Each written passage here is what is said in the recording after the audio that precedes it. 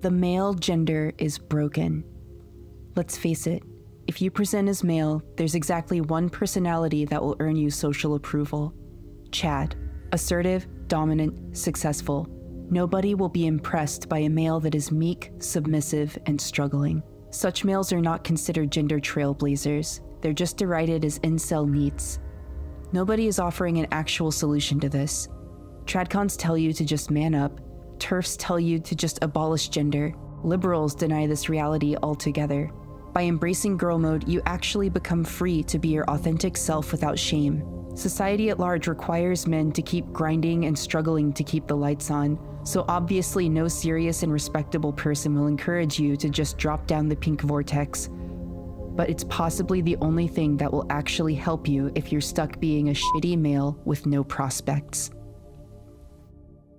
This is an excerpt from a guide written for incels that want to transition into womanhood I found about a year ago, and I can't stop thinking about it. So this document is a pretty functional resource guide for starting your transition attached to a cynical manifesto about how transition is a gateway out of the pain of being an incel. It's bizarre enough seeing a transgender self-help walkthrough fused with incel ideology, but the part I'm obsessed with is this tonally insane section where the author talks about their own transition. Each sentence starts with the same level of nihilism, anger, and despair you would expect from an incel writer, which then bloom into sweet, adorable depictions of joy in a way that's invented a new form of comedy for me. During this time, my emotions were becoming far more intense. I would cry at stupid and random stuff, but crying does not feel bad. It feels good and releases emotions. I would care about stuff that didn't even matter. It was almost like hormones were dumbing me down enough to where I could enjoy life. I was starting to get a feeling almost like being continually a little bit high. It was euphoric, to say the least. My first experience with a guy was a non-Chad friend who knew I had started transitioning and thinks I'm actually trans. We didn't have sex or even oral, but we kissed a few times and cuddled for a few hours. It was magical. The cuddles were even better than endless orgasms. Oh my god, maybe you're just trans, you dumb bitch. Going from before transition to right now is like going from black and white reality and low definition to 4K Ultra HD with perfect sound. Even more than that, it's like life is more colorful now and things are so much more intense. The sky even looks brighter. Stars shine more intensely to me. It's like hormones grew a lens of happiness in my brain that now I perceive reality through, and it's so much more positive of an experience. Okay, that's actually pretty beautiful, and it's literally how every trans girl describes the experience. Please, just put down your edgy villain Komida hand speeches and admit that you built a better life for yourself. It doesn't have to be this constantly shifting math equation of whose mandibles are wide enough to have happiness. You can just pursue what makes your stars shine more intensely.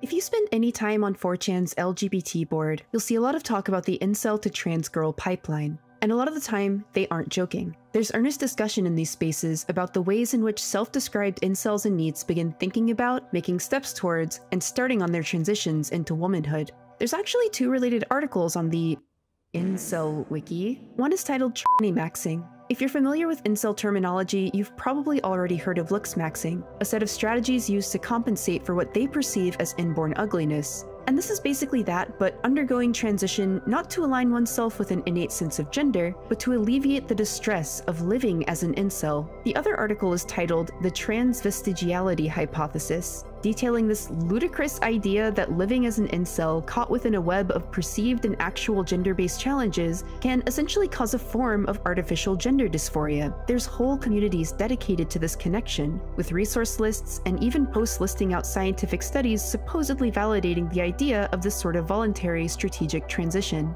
A lot of these posts come from pre-transition incel-identified people who write about how deeply they envy women and wish that they could live a life on tutorial mode where they feel wanted. So here's the question. At some point, doesn't the envy of a woman's life become dysphoria? The general social consensus on gender identity right now seems to be based around the mythologized idea of a gendered essence that you're born with. But what does it mean when someone who has lived their entire life as a man, who is comfortable with being a man, transitions? What if that transition is motivated not by the internal feeling, I am a woman, but by something else? the desire to escape the pain of your current life, the desire to be desired, the desire to become something you yourself find beautiful.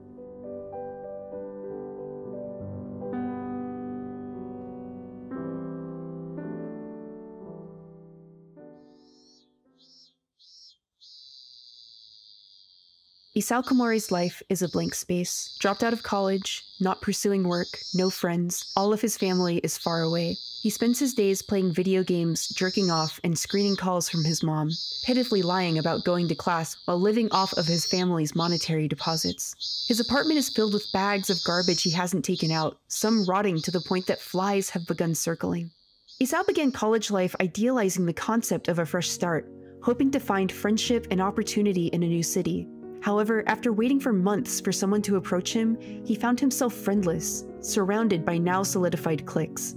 And then, one day, he couldn't do it. He stayed home that day, and the next day. Weeks turned into months. If you withdraw from society for long enough, your social muscles atrophy, the pressure of shame and guilt for evading your responsibilities sealing you into your room. You become calcified, locked into the life of an extreme shut-in. Isao's life has one bright spot. Every night when the students and salary workers have all gone home, he goes to the nearby convenience store to pick up food and look at the magazines. And it is there that he sometimes sees the angel of the convenience store, a high school-aged girl whose singular beauty strikes him so deeply that he begins following her. He develops this quiet, intense, nauseating fascination with her, building the idea of her up in his head to angelic heights, an inversion of the abyss that is his own life. Following her out of the store down the dimly lit road becomes a ritual he repeats for an entire year. It offers some sort of antiseptic to his life. College, my mom, employment. I can forget reality altogether if I only follow her lead. Forever and ever. And then, one day, he wakes up as her. This is the inciting incident for Inside Mari, Shuzo Oshimi's dark inversion of gender swap stories. And this manga, for me, is an artistic distillation of the type of pain described in the beginning of this video.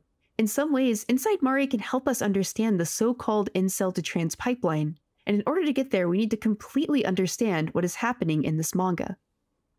Before we go any further, I have to give a really big thank you to the manga publisher Dempa, who sent me all of the manga panels I'm using in this video. All 9 volumes of Inside Mari are currently available from them, and if you're into collecting physical manga, please consider picking them up.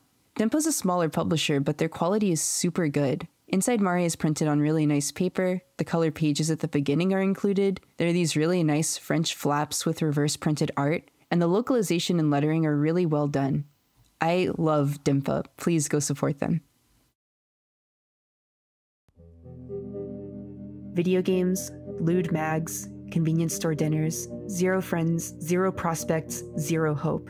This is the life that Isao Komori lived until waking up as the girl he obsessed over, who he soon learned is named Mari. In the first few volumes of the manga, we see the usual friction between one's sense of self and one's new body commonly used for comedy in body swap stories, but instead it's inverted into something far more disturbing and nuanced.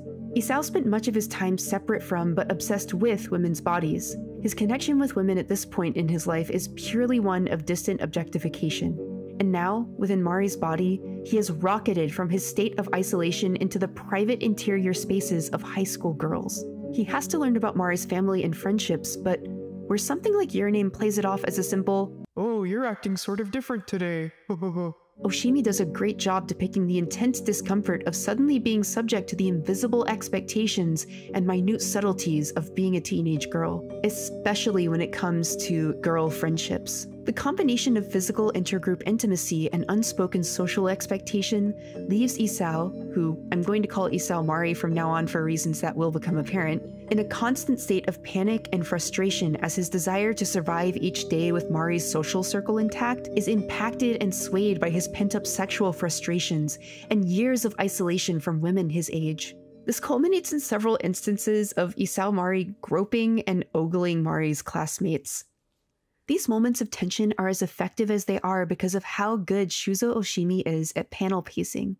Pacing in comics is a lot different than pacing in books or film. With movies, the pacing is completely decided by the filmmakers. The audience can't change how long or short a scene is. Comics are like books in that you as a reader can read them as fast or as slow as you want, but comics have to worry about a visual dimension that text on its own doesn't. The comic artist sort of has to straddle the worlds of written and visual art, and it presents a really unique challenge. With those constraints in mind, it's amazing that Oshimi is able to pull off breathtaking sequences. He really goes hard on this one technique in particular, the intentional use of short, breathless series of smaller panels leading up to the end of a page, which turns to reveal pure, wordless image, taking up the entirety of a spread, shocking our brain into an emotion quicker than the analytical parts of our mind can catch up to it. Through this sort of paneling, Oshimi can shock us into a frightening empathy with Isao Mari and what he is perceiving and experiencing in the moment. Many of these instances are also in first person, deepening that connection. It isn't just Isao Mari who's gazing at his classmates in a voyeuristic mixture of anxiety and fascination. It's us. In this way, we are woven into him, not just as an audience, but as participants. Isao Mari is one of 3 main characters in this series. The second is Yori Kakiguchi, one of Mari's classmates who's obsessed with her. She immediately catches on to Isao's sudden inhabiting of Mari's body and begrudgingly helps him learn how to fake being her a bit better in the interest of preserving Mari's social standing. The third is Isao Komori, who we'll just call Other Isao. And with this, the series hits its main narrative stride.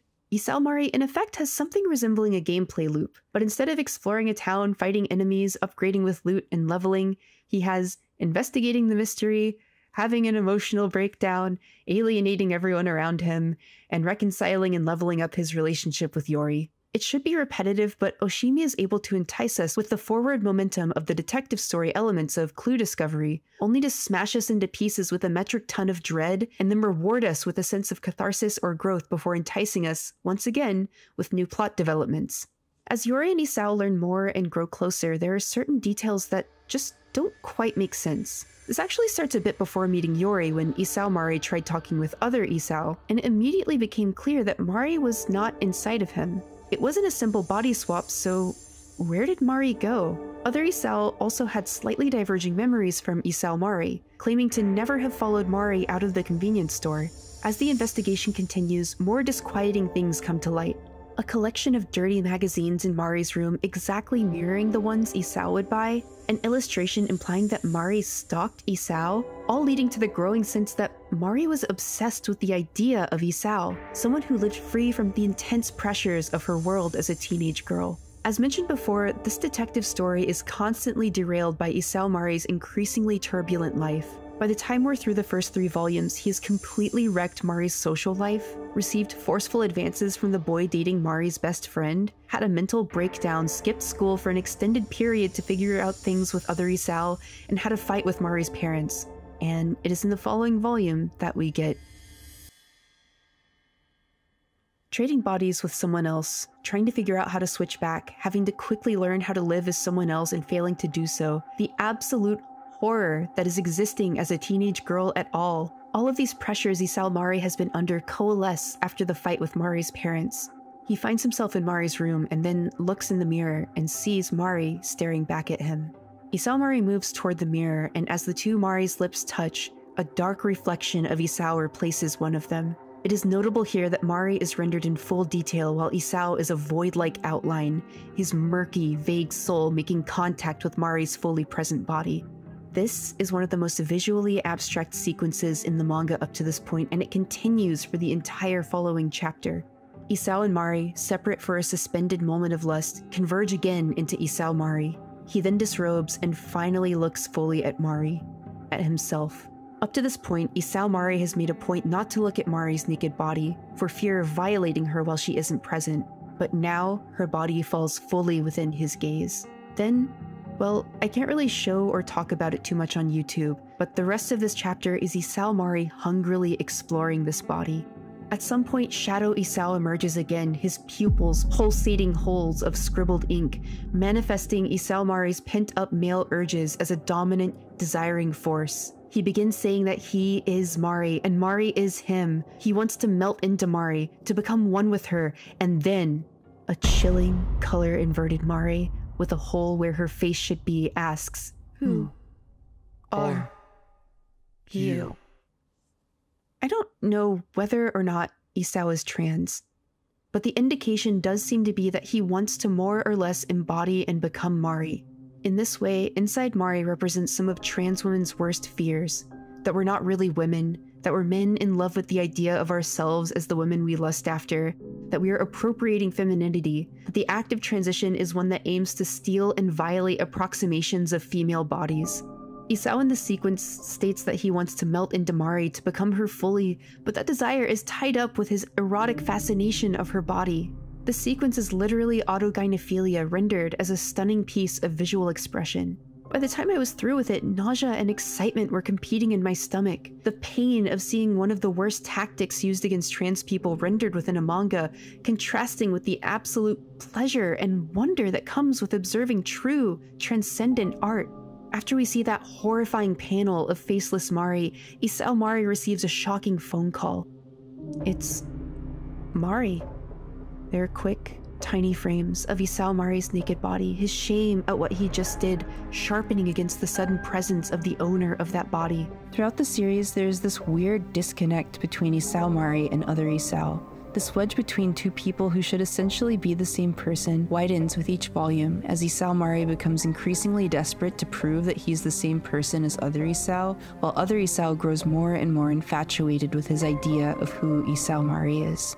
Every time Isao Mari talks to other Isao, he should be feeling kinship, but there's always this distance. The distance of other Isao objectifying Isao Mari's body and slowly falling for him. The distance of Isao Mari's desperation to get back into his life. A distance filled by the growing body of evidence that Mari isn't who everyone thought she was. Isao Mari says you're me or I'm you often in these conversations, almost as if he has to reassure himself of that fact. Other Isao just nervously goes along with it, not feeling any sense of connection or confidence that Isao Mari is who he says he is. We see this dynamic stretch to its breaking point when other Isao confesses to Isao Mari. In the lashing rain, other Isao has appeared outside of Mari's bedroom window to confess his love. What begins as firm statements from Isao Mari that they're both the same person devolves as other Isao rejects that argument, going into a desperate, embarrassing plea, saying he'll go back to college, turn his life around, and get a job, all for Mari. And then it becomes sheer pain. I'm telling you, I'm not Mari. That's a lie. It's not a lie. Listen to me. I didn't get you off because I'm in love with you or anything like that. It's because I'm pawn scum. You're pawn scum. Because that's what the real Mari-san thought when she looked at me. Come on. I'd never go out with you. You make me sick. Panels and panels of nothing but rain. The words that were said are given room to settle in our minds. And then a piercing scream from other Isao. And one final unison sentiment. Quiet, and from the gut. I'm so gross. Isao Mari is pushed further and further into the role of a teen girl, not just by other Isao's confession. The weight of everyone's expectations bear down. Even Yori in the ensuing chapters begins treating him more delicately. Things fall apart. The mysterious Mari phone calls turn out to have been other Isao using a voice changer to try and manipulate Isao Mari. The three main characters confront one another about the call, Isao Mari's physical intimacy with other Isao, everything. Things fall apart. Isao Mari kisses Yori. This is a whirlwind psychodrama, a character's innermost animal drives coming to the surface. Things fall apart.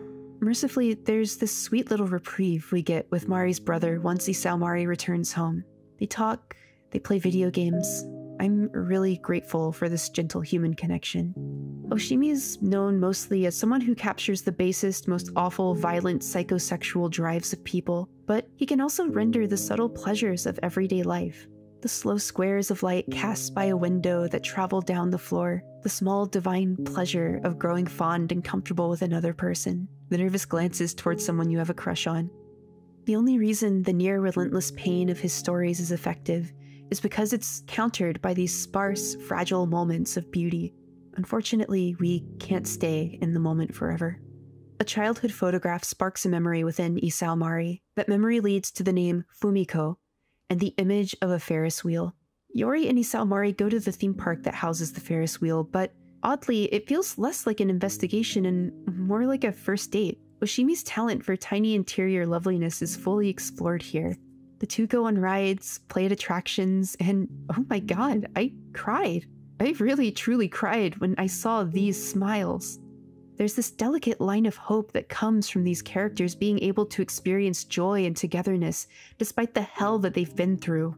The Ferris wheel looms, inevitable, but as Yori says, we've still got time. Let's go on a few rides first. Just a few more. From this point, I'll be discussing some revelations and plot details that occur late in the series. I believe this series is still 100% enjoyable, even if you know what I'll be talking about, but if you'd like to avoid any spoilers, go ahead and skip to the time indicated on screen. They board the Ferris wheel, and once their car reaches the very top, Isao Mari unlocks a memory that lets him know Mari was originally named Fumiko, a name chosen by her paternal grandmother. After that grandmother passed away, her mother renamed her Mari. It's difficult to explain without recounting the scene verbatim, but this wasn't simply a parent renaming her child. It came across far more like someone fundamentally altering their child's sense of self. This look on her face? That's the look of someone who has utterly deleted her daughter's identity. She isn't looking at Mari, she's fixing her in a gaze. After that revelation, Isao Mari falls into a near comatose state. One of my favorite narrative devices I've seen used quite a few times is something I like to call the Walk of Heaven. Sometimes in a piece of fiction, usually towards the climax and after a lot of trauma that the characters can't return from, two characters get to meet in a metaphysical space and go on a walk together. Harry Potter and Dumbledore did it in the Deathly Hallows. The final episode of Madoka does this multiple times. Hedwig and the Angry Inch did it in probably one of the most stunning uses of a musical number I've ever seen. And Oshimi uses it here too. Within Mari's body, Mari takes Isao on a walk. In the first volume, inside Mari was drawn with heavy liner and some shading by hand, but mostly achieved through standard screen tones. By now, inside Mari has morphed into a fully hand-drawn, intricately cross-hatched, gorgeously raw piece of art.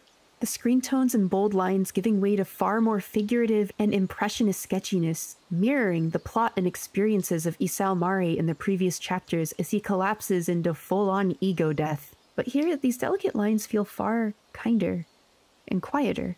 Mari offers him chocolate, and I can't explain it, but there's something so gentle about that. They walk on, Isao remarking that he feels like he's forgotten something important, and then they come upon little Fumiko, lost and crying. When her mother shattered her sense of self, Fumiko, the little girl so full of love, was fragmented off of Mari, stuck in a perpetual state of static trauma and sadness within Mari's soul. Mari offers to lead Fumiko home. The two girls walk into the void, seemingly erasing themselves so that Isao can inhabit the body, but not before Mari leaves one last hint. She has seen Isao's journal, a journal that Isao Mari has no memory of keeping in his previous life. Other Isao has moved back home after his mother learns that he's dropped out of college, and Isao Mari and Yori travel to go see him and ask for the journal. Isao's mother greets them and... "You're completely different from the mother I knew." They sit down with other Isao. He hands them his journal and leaves. It's just Isao Mari and Yori now. He reads the journal, and it all locks into place. "I'm Isao Komori." There's this type of psychological therapy called internal family systems, or more commonly, parts therapy. It's an approach that seeks to understand the mind as a system of multiple parts, and underlying them is the person's true self.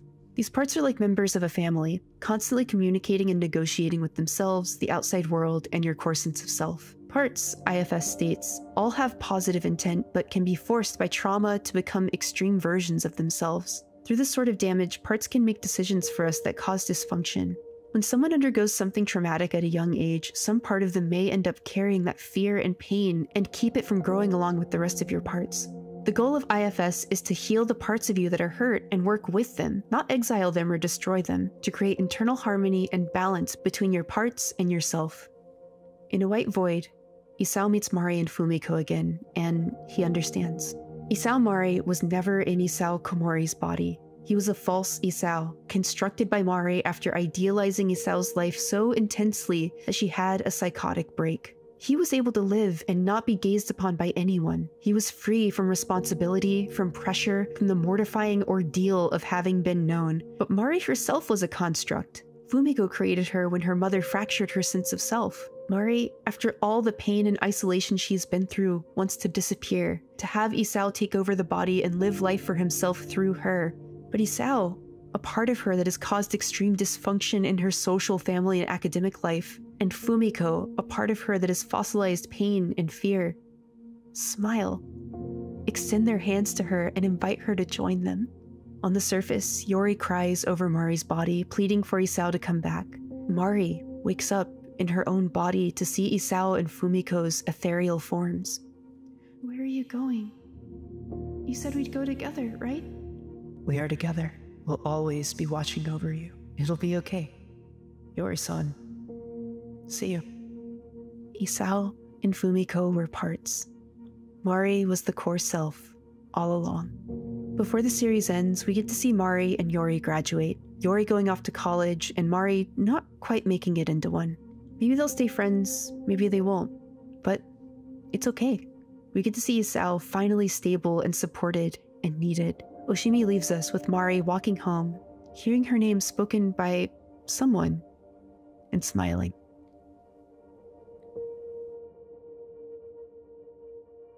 Making assumptions about the worldviews, feelings, and experiences of artists you don't personally know is always a bad idea, but I'm literally going to do that here because I have unhealthy parasocial feelings about Shuzo Oshimi. We'll start with some basic information. Oshimi was born in 1981 in what was then a rural area of Japan's Gunma Prefecture. He was a shy child who gravitated towards drawing manga early on. His father exposed him to modernist poet Sakutaro Hagiwara and symbolist painter Odilon Redon, both of whom, along with detective novel Dogura Magura and the manga magazine Garo, acted as formative artistic influences. Growing up, he felt a deep sense of despair from the suffocating remoteness of his village, a feeling he wanted to portray in many of his series, most prominently in Flowers of Evil. All of the artistic influences he was taking in would transform under the extreme pressure of his rural hometown into themes he would eventually explore in all of his manga. In middle school, he became fascinated with a classmate who was in the softball club, and he joined the tennis club so he could more easily watch her from afar. To his surprise, he ended up dating her, but the relationship ultimately failed, causing him to feel that he was, at his core, incapable of being loved. This entire dynamic, a boy quietly following and obsessing over a girl completely out of his league, that boy inexplicably being able to date her, and the relationship inevitably degrading are dynamics he explores again and again and again in his work. He developed a stutter in middle school, and it became extremely difficult to communicate with his classmates. Robbed of his words, he became much more sensitive to how someone's face can communicate what their voice cannot, which can be seen in the subtle nonverbal cues in his manga characters. Over the years, drawing these faces has become a way for him to express that which he can't in words. In college, Oshimi brought his work to the editorial department of Kodansha's weekly young magazine, where it was evaluated as cruel yet entertaining. Whoever that editor was, they should get a raise because those words perfectly predicted Oshimi's entire career. His work won a Rookie Award, and he began regularly publishing shortly after. After a few one-shots and short series, he gained notoriety for Drifting Net Cafe, a reinterpretation of the classic manga Drifting Classroom, which was Oshimi's first manga to be adapted for TV. From there, he went on to create the notorious Flowers of Evil, Inside Mari, Happiness, Blood on the Tracks, and the recently debuted Welcome Home Alice, all of which can be considered some of the most striking and moving manga of the last decade. At the end of many volumes of his manga, after exposing the interior trauma and lives of his characters, Oshimi directs his dissecting gaze inward, towards himself, in the many afterwards he writes. In these small cross-sections of his life, the vulnerability with which he reveals himself can sometimes be overwhelming. In these brief glimpses into his life, I sometimes felt like an unwilling therapist, forced to learn about some of the most uncomfortable aspects of this person, obliterating the wall of respect and distance between artist and audience. Oshimi peels back the layers of outward civility in his characters to reveal their innermost selves, and he does that to himself here. Even in some of the most harrowing autobiographies I've read, there's usually this sense of disconnect, a certain dignity the author maintains that is totally absent here. When Oshimi talks about his first erection, you can tell through his tone that he's ashamed to talk about this, but it's almost as if he can't help himself. And that made me extremely uncomfortable reading it. But in that discomfort, that vacuum left after the destruction of the wall of respectability, there's an invitation for us to examine ourselves and connect with the author in a unique and genuine way. And fans have let him know about that connection. We know Oshimi felt isolated growing up in a remote village, but the ways he describes those feelings in The Flowers of Evil afterwards is so deeply crushing. And the ways he depicts this both in fiction and in afterwards resulted in numerous people who feel or have felt trapped in their rural hometowns reaching out and thanking him for that sense of connection. That said, there's this afterword at the end of the first volume of Inside Mari. I'm gonna go through it now. Good evening, everyone. Thank you for reading Volume 1 of Inside Mari. Have any of you male readers ever wanted to become a girl? I have. I'm talking about a sex change. Wanting to dress up like a woman is a little different. Yes, it is. After all, no matter how much you look like a girl, if you've got the mindset of a man, then you're not a girl. In other words, I'm not talking about lust here. If a man becomes a woman, when he sees his new female body, he'll still perceive it through the eyes of male lust, and would then get further and further away from being a woman. That's not what I'd want. I'd want to turn into a woman in both body and mind. I want to be born as a girl, be brought up as a girl, live my life as a girl, and just be a genuine girl. Do you want to know why? Because to me, girls are half of the world. As a man, I can only see the world as a man. There's no way I can see the world as a woman. So it is my wish to venture into that half of the world I can't reach, but I'll never be able to achieve that. It's impossible. But still, no good. I am no good at getting my feelings across. Well, I thought about that topic while creating this manga. Thank you for being a good listener. I hope we meet again. I don't want to get too parasocial, but that is gender dysphoria. To be born a girl, brought up as a girl, I want that. I want that so bad I could die. In the space of this afterword, I felt seen by and connected to this creator. What does this sort of confession mean about Inside Mari? I don't have any idea, but I know that Oshimi has articulated a feeling so integral to my sense of self that I felt naked reading it. I don't know, I just felt it, you know?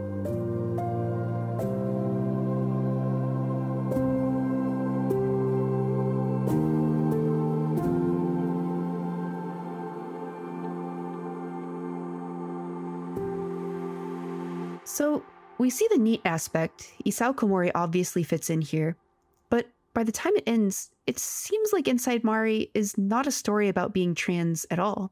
But, isn't it a little bit? Isao Mari might have just been a fabricated identity, but he existed. If a replicant in Blade Runner has implanted memories, those experiences, artificial or not, manifest into a very real personality. I mean, Yori even felt it physically when he left. Isao Mari believed he was a male shut-in who wished deeply to become Mari because his life was awful and becoming beautiful and pure would have alleviated that pain. He made decisions and had behavior based on those perceived experiences, so isn't that real in a way? I started this video talking about the concept of the incel to trans pipeline, and Isao Mari, until the identity synthesis that occurs at the end of the story, is pretty much in that pipeline. He reflects so much of the bleak pain you can see in these 4chan and forum posts, as well as the desire to become a woman for reasons that aren't quite in line with what society generally thinks of as valid reasons to transition. The concept of NEETs, people who are not currently in education, employment, or training, and hikikomori, a term used to describe a particularly advanced form of shut-in who is almost completely disengaged from the outside world, are culturally entwined with incels, and they are explored in many different anime and manga. From relatively lighthearted joking portrayals to subtle and substantial portraits, there's a sense that many anime and manga are trying to reckon with the unique and brutal interior pain of extreme shut-in behavior.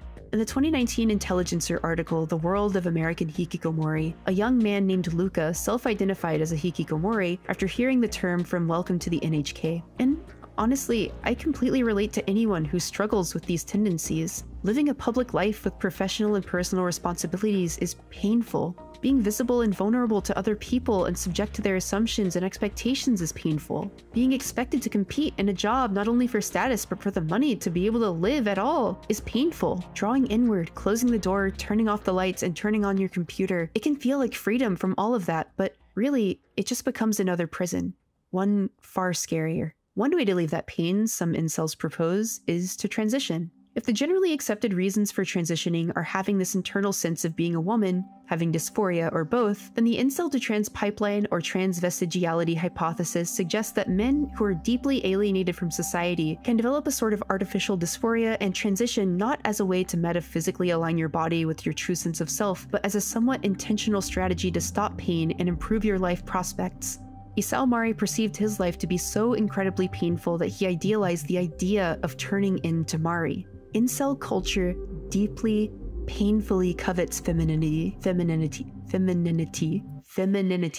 There's the obvious sexual and romantic aspiration aspect, but the way that they romanticize and idealize these supposedly easy and charmed lives of women are often laced with a level of resentment adjacent to jealousy. I'm trying to remain as sympathetic and open as possible, but I do have to be clear here. The rhetoric they use to try and understand women is ghoulish and bizarre, a series of cruel and strange assumptions wearing an unconvincing costume of scientific objectivity. The degree to which they have to collectively convince themselves that women are a rudimentary set of Chad-seeking algorithms is pretty astonishing. But no one is denying that we as a collective society treat girls different than boys and women different than men.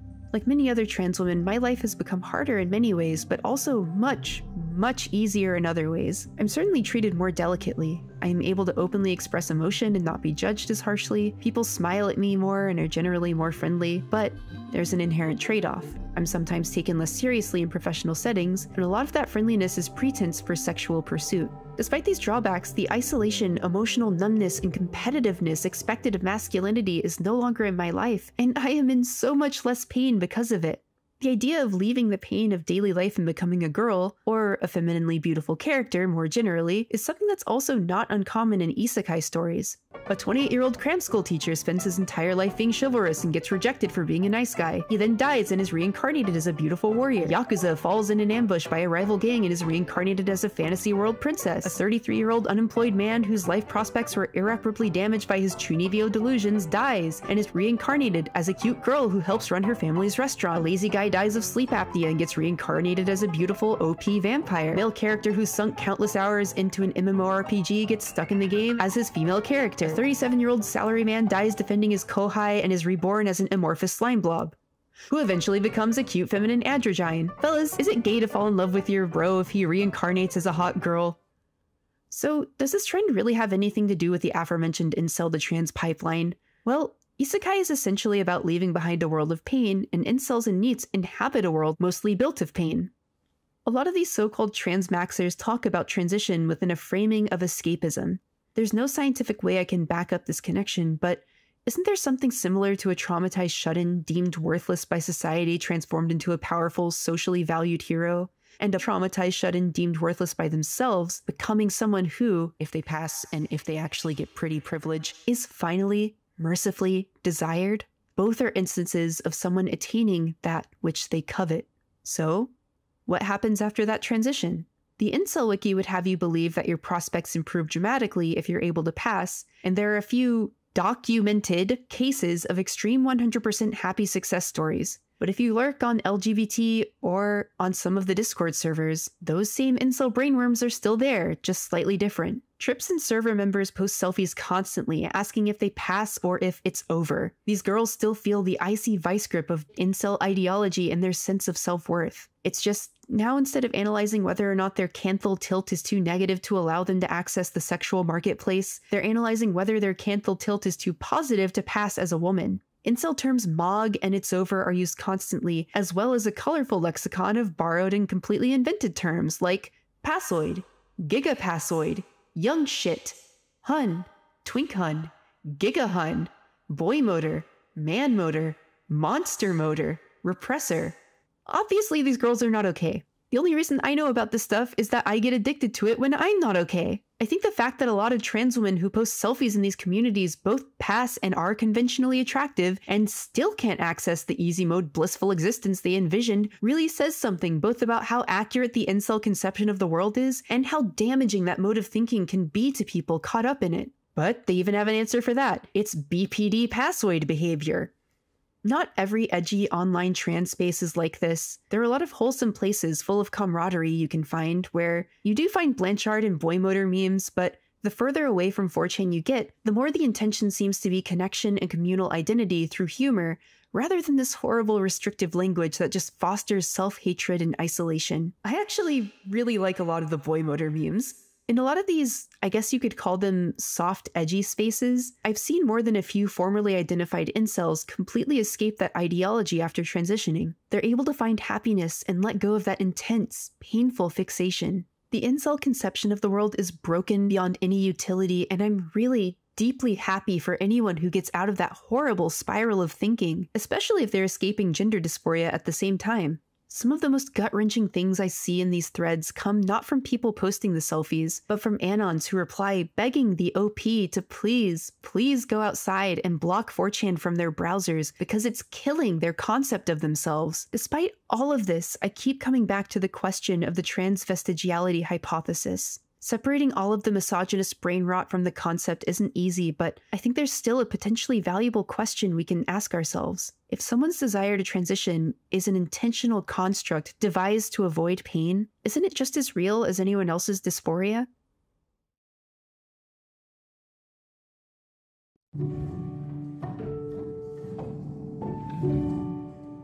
When I was growing up, I didn't have the language for the pain I was experiencing. I was a pretty cute kid when I was little.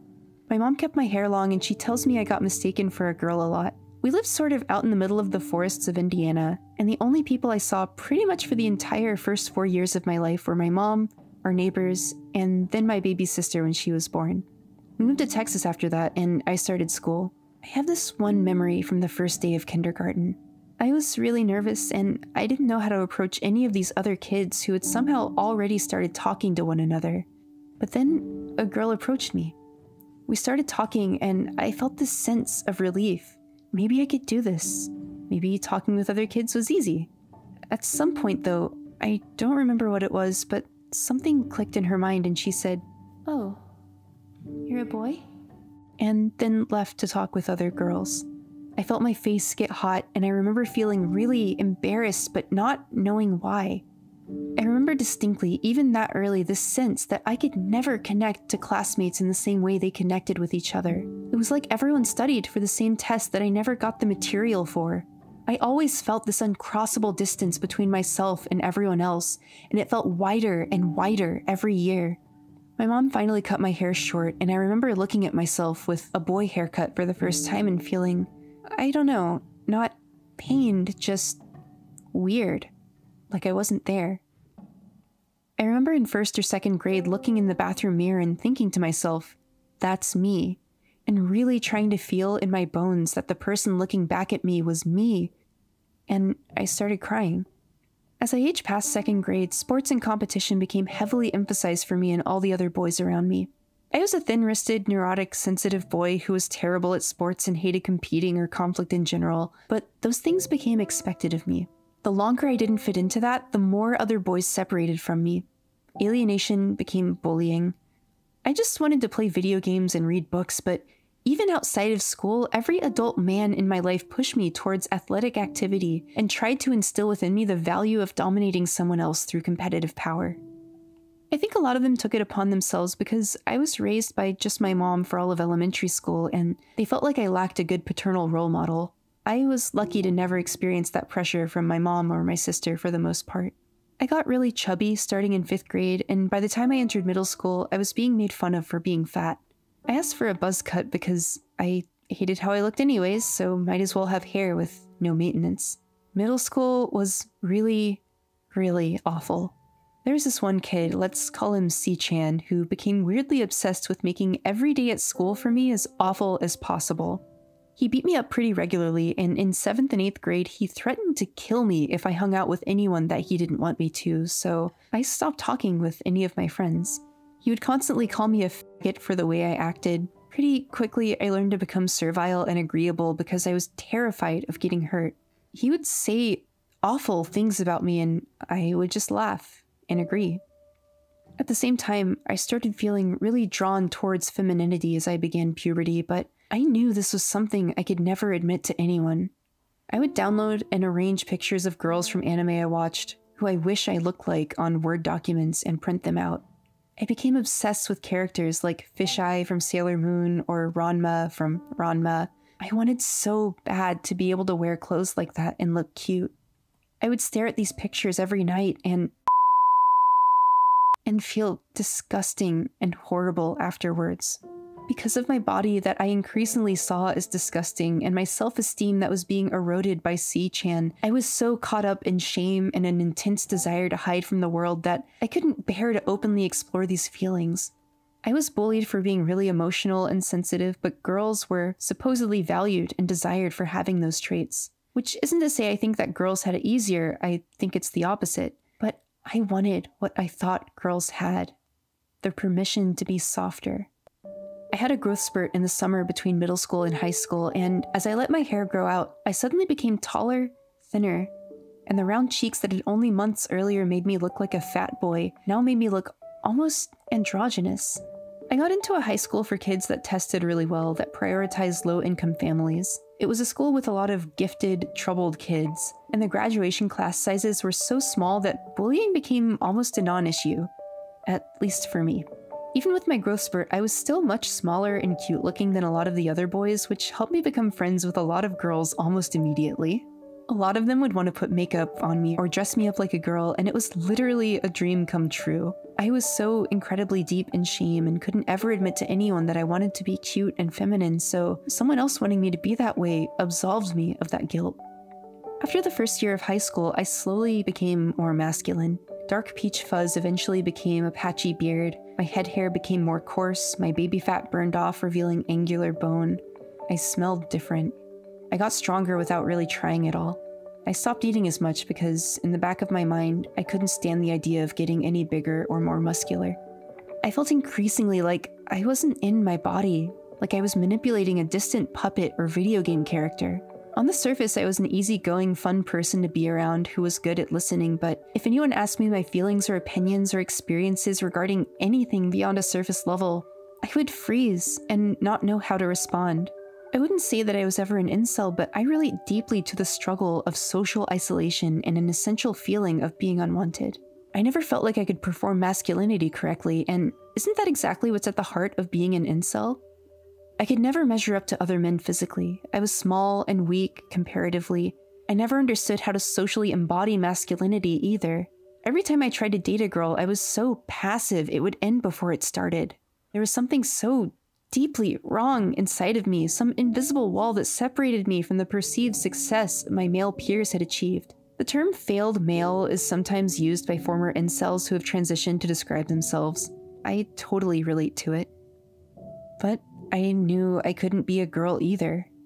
I looked more manly every day.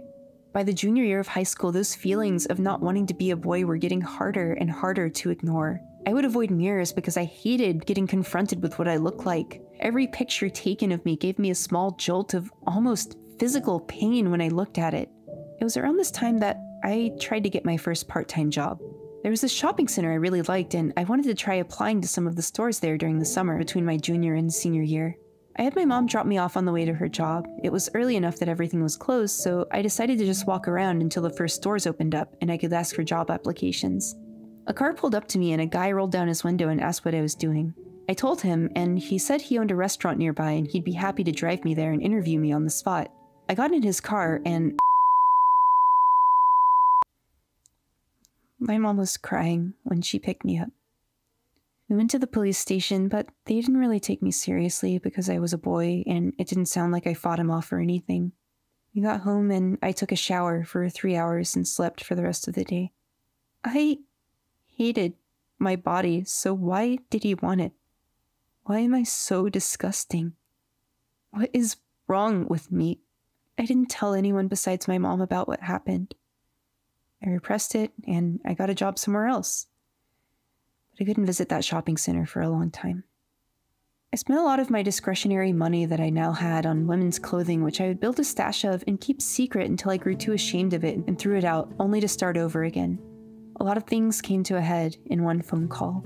I was really close friends with this one girl who was going through a lot. She would call me to vent sometimes, and I would listen, but not really offer much more than, "That sucks," or, "I'm so sorry this is happening." One day when I was on the phone with her, after giving her one of those template answers, she responded, What's wrong with you? Is that really all you can say? It feels like I'm talking to a robot. Don't you have anything else to say besides what you always do? I share so much of myself with you, and I feel like I don't even know you. 3 years of being your friend, and I have no idea who you are. I couldn't answer. I was stuck. I wanted to tell her about myself, but I was terrified of revealing a part of me I viewed as sick and degenerate. You have to understand, this was back in the mid-2000s before trans people had any mainstream acceptance. And I was in Texas. For a long time, I didn't even know you could transition. The next day, I texted her and said, I have to tell you something in person. It was after school, my hands were sweaty and shaking and I couldn't look her in the eye, but I managed to tell her that I liked cross-dressing and that I wished I could look pretty all the time. And she accepted me. The first thing she said was, "This makes so much sense now." That was the first time I felt like there was any way forward. I stayed pretty small and not super masculine throughout high school, but by the time I was in college, the interval between my increasingly masculine body and my internal sense of myself was causing me constant, continuous distress. I tried the whole dress more mask thing and grow a beard, and that lasted for about a month. Even in 2010 in Texas, the university library had a small but respectable LGBT section, and I began spending most of my time in between classes there reading whatever I could about gender nonconformity and trans issues. As I learned more and more, I hit a wall. The way trans people were described in most of these books, they all had this deeply solidified sense that their soul was female. As children, they wore their mom's high heels, they outright said that they were girls to their family. Even with the amount of dysphoria I was going through, I didn't have any such certainty. I knew I was in pain, but it was complicated by this feeling that I wasn't really trans, that I was tricking myself into trying to legitimize something that was just a fetish. I loved women's bodies. I knew I desired them and also wanted to live as one, but I couldn't imagine myself within one. There was something so pleasing about the thought, something so deeply indulgent that it felt perverse. As I read more and more, I took in second-wave feminist ideology and began to internalize it. What if I was just a socially disaffected male whose desire to control women was distorted inwardly? What if I was appropriating women's bodies by wanting to become one? My school offered psychological counseling as part of its subsidized university healthcare. When the pain grew unbearable, I sought out a therapist there. I attended group sessions where I would go over my desire to be feminine, my distress at the thought of aging into an older man, the pain at trying to wear makeup and just looking like a man in unpracticed drag, and my complicated uncertainty. After a few months of these sessions, the counselor asked if I had considered that I was simply a crossdresser and that I was overthinking things. Oh, I guess that's it, I thought. I left counseling and I was more confused than ever. Every day I felt more dissociated than the last. Every day my pain grew greater, and all the while I couldn't figure out what I was. Am I a man or am I a woman? Am I a fetishist or am I a real girl?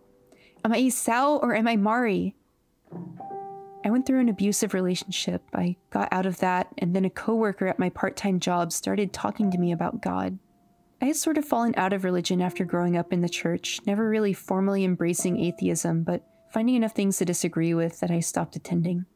I was at a weak time in my life and needed something to latch onto, so my evangelical phase started. I got invited to a lot of Bible studies, and I knew something felt off still, but I felt like I just wasn't trying hard enough. I convinced myself that the reason I wasn't feeling the Holy Spirit was because I couldn't let go of my ego and give myself over to Christ. I spent a weekend at a mega church retreat, and I still remember that experience quite vividly. At the intake, we were divided into women and men and ushered into this cavernous hall. A pastor came out and began his sermon backed by softly building butt rock played by the church band. At one point, he said something to the effect of, "I know there are some of you out there who are underage drinkers. Some of you are on drugs. Some of you are struggling with homosexual urges. Some of you don't even know if you're a boy or a girl." I felt in that moment as if a spotlight had fallen on me. With those words, it was like God was staring straight into my soul. All of my trouble with gender, the social isolation, the inescapable feeling that some part of me was degenerate and rotten, it was all visible to him. Please, please tell me what to do, I thought. Please fix my heart, please. Make me whole. But There was no response. The sermon ended, and I was left with this feeling of complete and utter emptiness. There were no hands to catch me from this fall. After that, I drank a lot. I wanted to just stop living. I want to say I hated myself, but at the time, I didn't even know who myself was. Then, a year later, I returned to counseling. I had one-on-one sessions with a new therapist this time. After weeks of explaining again what I was going through, the intense oscillation between thoughts of, I can just suck it up and be a straight man and have a family, and I think I'm dying. I think I'll die if I don't transition. My therapist asked one simple question. Well, does it really matter if you're a girl or not? It sounds like you're in pain. Real pain. And you know what you can do to make it go away. That's right. It didn't matter. Everything melted away. So what if I was a degenerate pervert? The fact that this pain was real and not going away meant that transitioning was the correct path. I signed up for the waitlist for HRT at a nearby informed consent clinic, and a few months later, in December of 2011, I began taking the medicine that saved my life.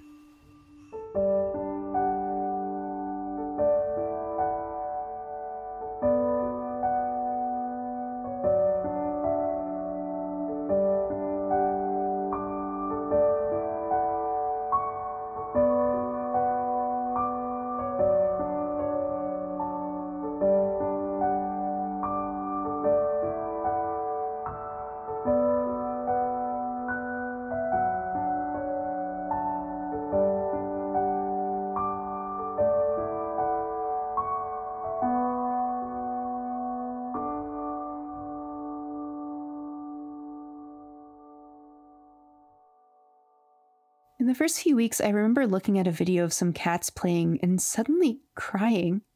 Deep, heaving sobs. I could feel, not in the distanced, echoed way I had been, real, actual, electric emotion.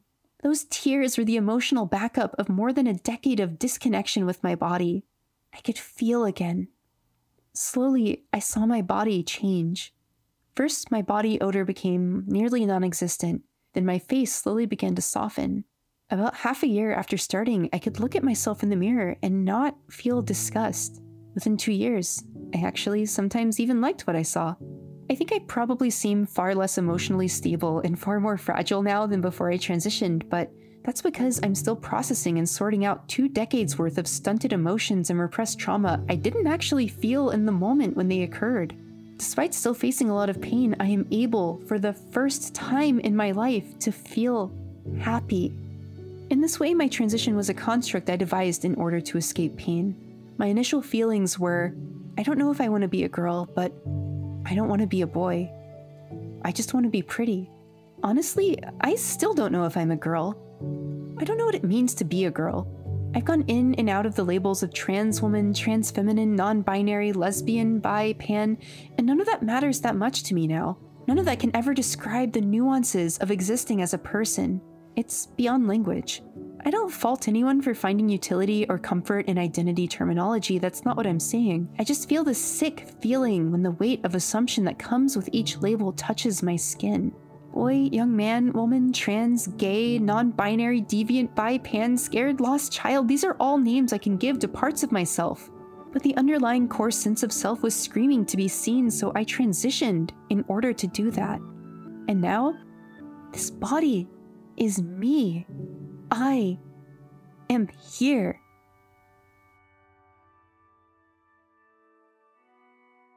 In an earlier section, I talked about Oshimi's confessed wish to have been born a girl. I was a bit disingenuous because I omitted the fact that Oshimi has since publicly changed how he describes his relationship with gender. なんか自分としてこう男でいるのがすごい苦しいなというなんか感覚があるんですよね。中身がまるっと女の子になれたらいいのになみたいな願望がすごいあったんですけど、なんか本当にそうなんだろうかみたいなことが思ってきて、もっと違くて男を降りたいっていうことなんじゃないかなみたいなことに思い至ったんですよね、どっかで。What Oshimi says here implies a desire not to change his label from male to female, but to escape the idea of having to be labeled in the first place.